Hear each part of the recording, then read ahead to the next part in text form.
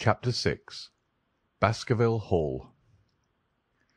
Sir Henry Baskerville and Dr. Mortimer were ready upon the appointed day, and we started as arranged for Devonshire.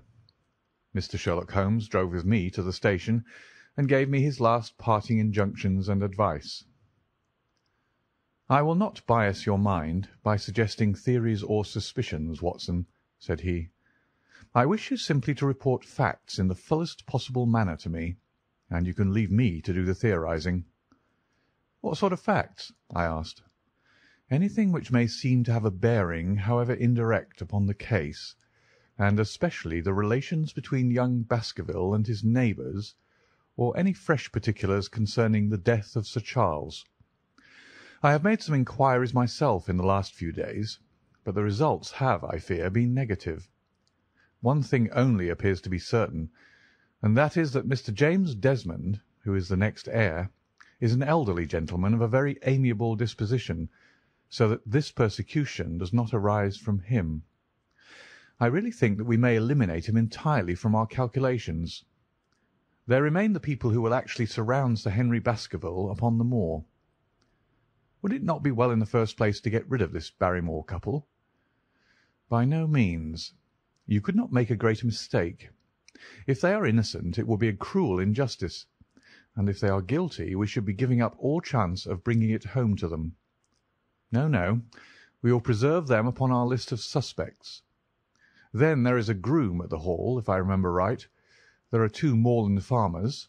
There is our friend Dr. Mortimer, whom I believe to be entirely honest, and there is his wife, of whom we know nothing. There is this naturalist, Stapleton, and there is his sister, who is said to be a young lady of attractions.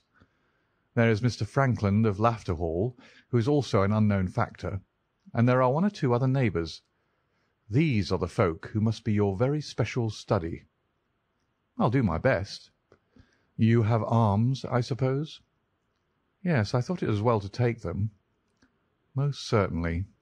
Keep your revolver near you night and day, and never relax your precautions." Our friends had already secured a first-class carriage, and were waiting for us upon the platform. "No, we have no news of any kind," said Dr. Mortimer in answer to my friend's questions. "I can swear to one thing, and that is that we have not been shadowed during the last 2 days. We have never gone out without keeping a sharp watch, and no one could have escaped our notice." "You have always kept together, I presume?" "Except yesterday afternoon.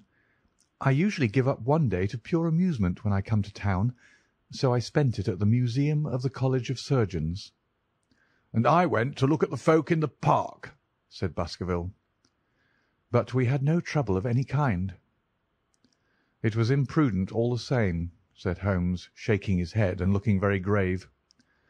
"I beg, Sir Henry, that you will not go about alone. Some great misfortune will befall you if you do. Did you get your other boot?" "No, sir. It is gone for ever." "Indeed. That is very interesting. Well, good-bye," he added as the train began to glide down the platform. "Bear in mind, Sir Henry, one of the phrases in that queer old legend which Dr. Mortimer has read to us, and avoid the moor in those hours of darkness when the powers of evil are exalted." I looked back at the platform when we had left it far behind, and saw the tall, austere figure of Holmes standing motionless and gazing after us. The journey was a swift and pleasant one, and I spent it in making the more intimate acquaintance of my 2 companions, and in playing with Dr. Mortimer's spaniel. In a very few hours the brown earth had become ruddy, the brick had changed to granite, and red cows grazed in well-hedged fields, where the lush grasses and more luxuriant vegetation spoke of a richer, if a damper, climate. Young Baskerville stared eagerly out of the window and cried aloud with delight as he recognised the familiar features of the Devon scenery. "I've been over a good part of the world since I left it, Dr. Watson," said he, "but I've never seen a place to compare with it." "I never saw a Devonshire man who did not swear by his county," I remarked. "It depends upon the breed of men quite as much as on the county," said Dr. Mortimer. "A glance at our friend here reveals the rounded head of the Celt, which carries inside it the Celtic enthusiasm and power of attachment. Poor Sir Charles's head was of a very rare type, half Gaelic, half Ivernian in its characteristics. But you were very young when you last saw Baskerville Hall, were you not?" "I was a boy in my teens at the time of my father's death, and had never seen the Hall, for he lived in a little cottage on the south coast. Thence I went straight to a friend in America. I tell you it is all as new to me as it is to Dr. Watson, and I'm as keen as possible to see the moor." "Are you? Then your wish is easily granted, for there is your first sight of the moor," said Dr. Mortimer, pointing out of the carriage window. Over the green squares of the fields and the low curve of a wood there rose in the distance a grey, melancholy hill with a strange, jagged summit, dim and vague in the distance, like some fantastic landscape in a dream. Baskerville sat for a long time, his eyes fixed upon it, and I read upon his eager face how much it meant to him, this first sight of that strange spot where the men of his blood had held sway so long and left their mark so deep. There he sat with his tweed suit, in the corner of a prosaic railway carriage, and yet as I looked at his dark and expressive face, I felt more than ever how true a descendant he was of that long line of high-blooded, fiery, and masterful men. There were pride, valour, and strength in his thick brows, his sensitive nostrils, and his large hazel eyes. If on that forbidding moor a difficult and dangerous quest should lie before us, this was at least a comrade for whom one might venture to take a risk with the certainty that he would bravely share it.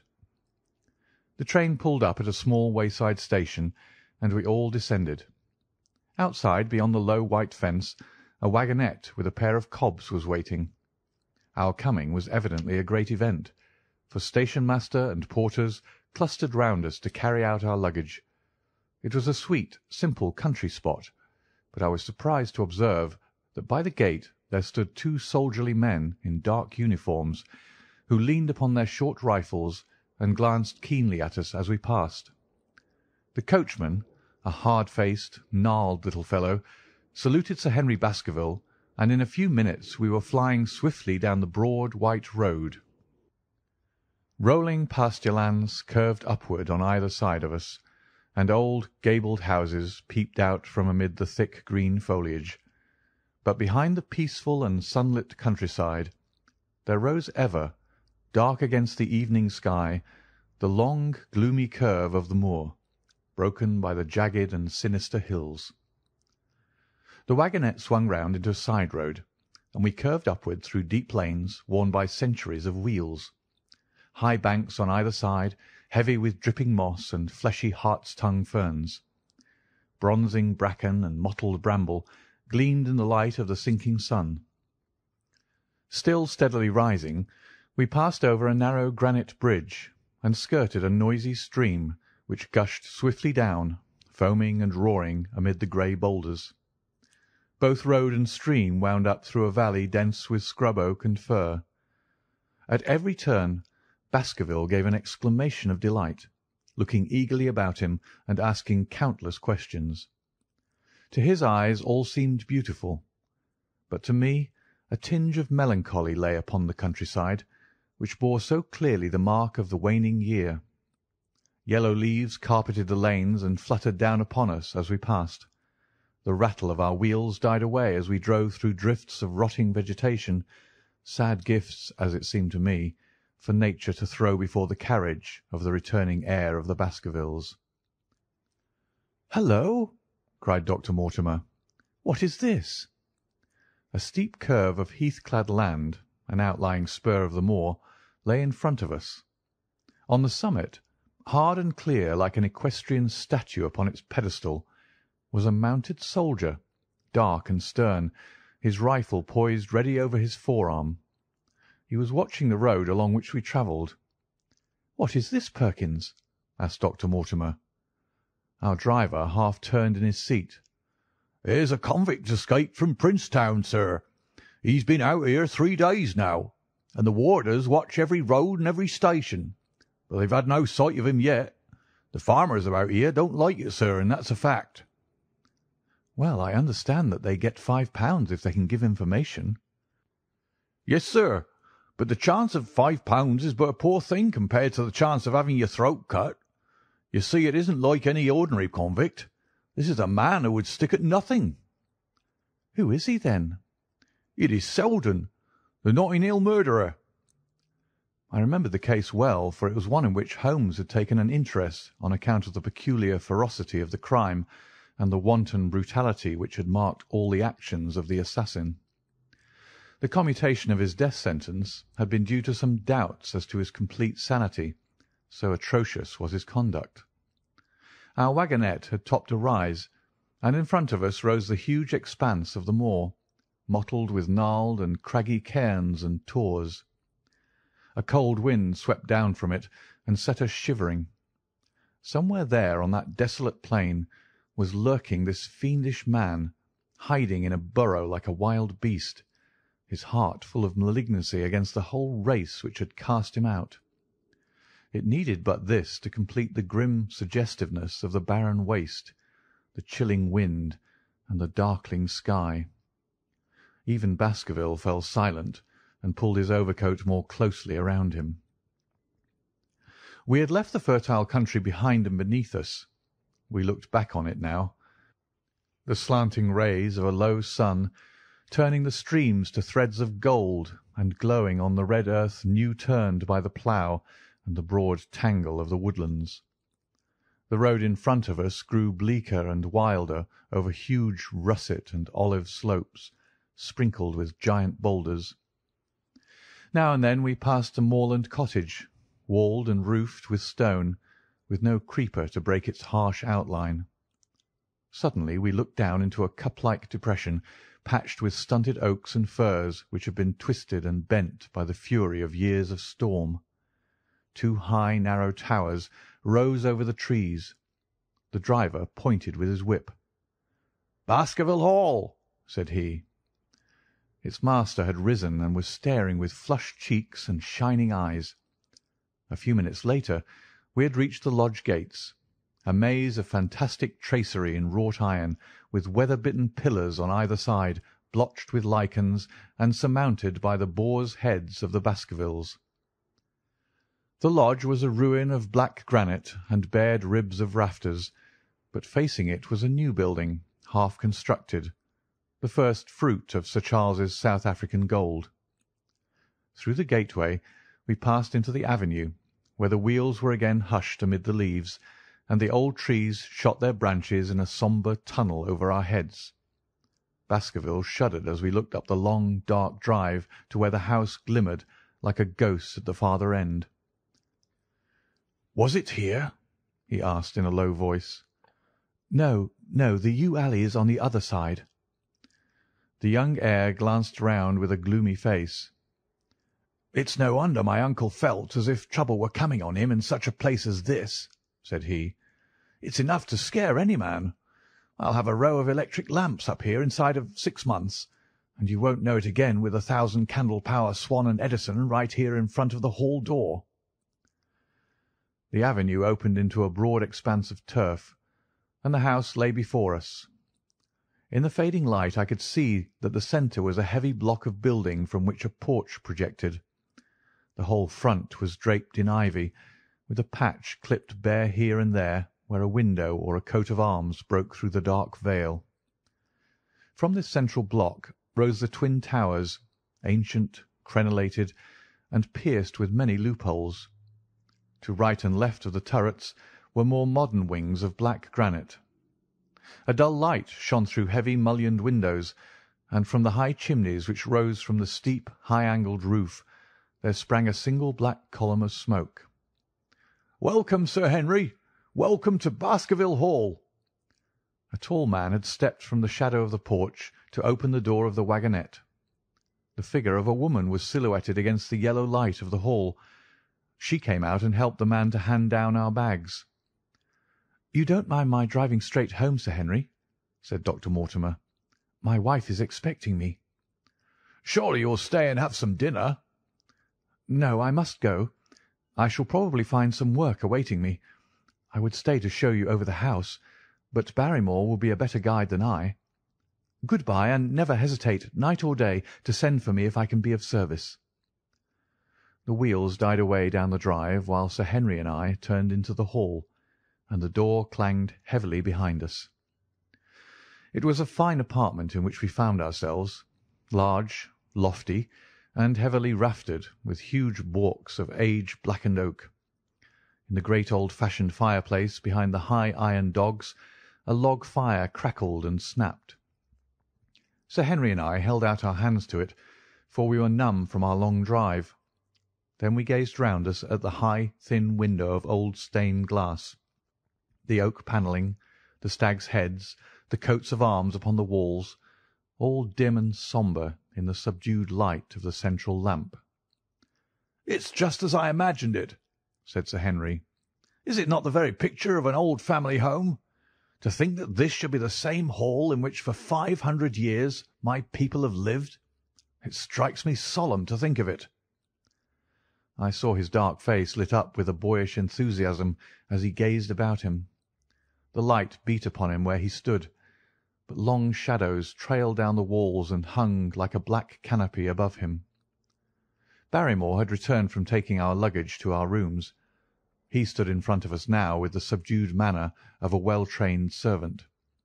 He was a remarkable-looking man, tall, handsome, with a square black beard and pale, distinguished features. "Would you wish dinner to be served at once, sir?" "Is it ready?" "In a few minutes, sir. You will find hot water in your rooms. My wife and I will be happy, Sir Henry, to stay with you until you've made your fresh arrangements. But you will understand that under the new conditions this house will require a considerable staff." "What new conditions?" "I only meant it, sir, that Sir Charles led a very retired life, and we were able to look after his wants. You would naturally wish to have more company, and so you will need changes in your household." "Do you mean that your wife and you wish to leave?" "Only when it's quite convenient to you, sir." "But your family have been with us for several generations, have they not? I should be sorry to begin my life here by breaking an old family connection." I seemed to discern some signs of emotion upon the butler's white face. "I feel that also, sir, and so does my wife.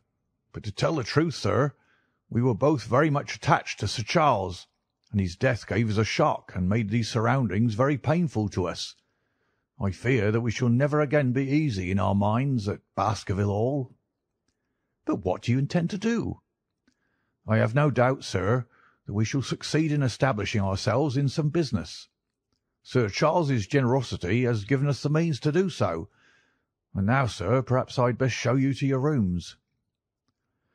A square balustraded gallery ran round the top of the old hall, approached by a double stair. From this central point 2 long corridors extended the whole length of the building, from which all the bedrooms opened. My own was in the same wing as Baskervilles, and almost next door to it. These rooms appeared to be much more modern than the central part of the house, and the bright paper and numerous candles did something to remove the sombre impression which our arrival had left upon my mind. But the dining-room, which opened out of the hall, was a place of shadow and gloom. It was a long chamber with a step separating the dais where the family sat from the lower portion reserved for their dependents. At one end a minstrel's gallery overlooked it. Black beams shot across above our heads, with a smoke-darkened ceiling beyond them. With rows of flaring torches to light it up, and the colour and rude hilarity of an old-time banquet, it might have softened. But now, when 2 black-clothed gentlemen sat in the little circle of light thrown by a shaded lamp, one's voice became hushed and one's spirit subdued. A dim line of ancestors in every variety of dress, from the Elizabethan knight to the buck of the Regency, stared down upon us and daunted us by their silent company. We talked little, and I for one was glad when the meal was over and we were able to retire into the modern billiard-room and smoke a cigarette. "My word, it isn't a very cheerful place," said Sir Henry. "I suppose one can tone down to it, but I feel a bit out of the picture at present. I don't mind that my uncle got a little jumpy if he lived all alone in such a house as this. However, if it suits you, we will retire early to-night, and perhaps things may seem more cheerful in the morning." I drew aside my curtains before I went to bed, and looked out from my window. It opened up upon the grassy space which lay in front of the hall door. Beyond, 2 copses of trees moaned and swung in a rising wind. A half-moon broke through the rifts of racing clouds. In its cold light I saw beyond the trees a broken fringe of rocks and the long, low curve of the melancholy moor. I closed the curtain, feeling that my last impression was in keeping with the rest. And yet it was not quite the last. I found myself weary and yet wakeful, tossing restlessly from side to side, seeking for the sleep which would not come.